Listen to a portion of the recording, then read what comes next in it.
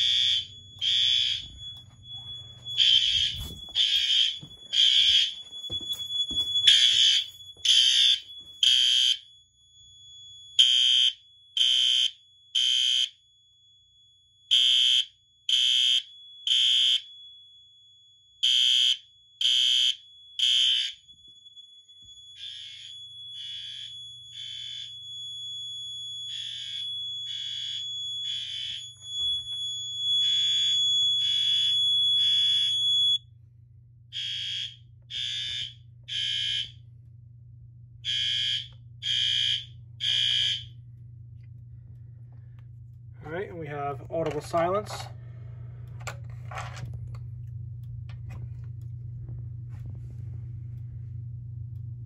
As you can see, I added a strobe here and I replaced the one in the bathroom and just put an SWL because there's no need to have a horn strobe in a bathroom, so especially for a bathroom that size.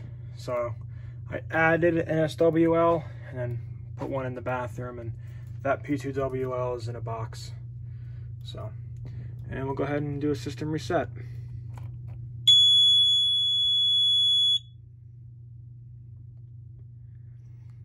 All right, and now we are going to test something that I added a few weeks ago. All right, we're back to normal. So we'll come over here and we'll test this carbon monoxide detector here.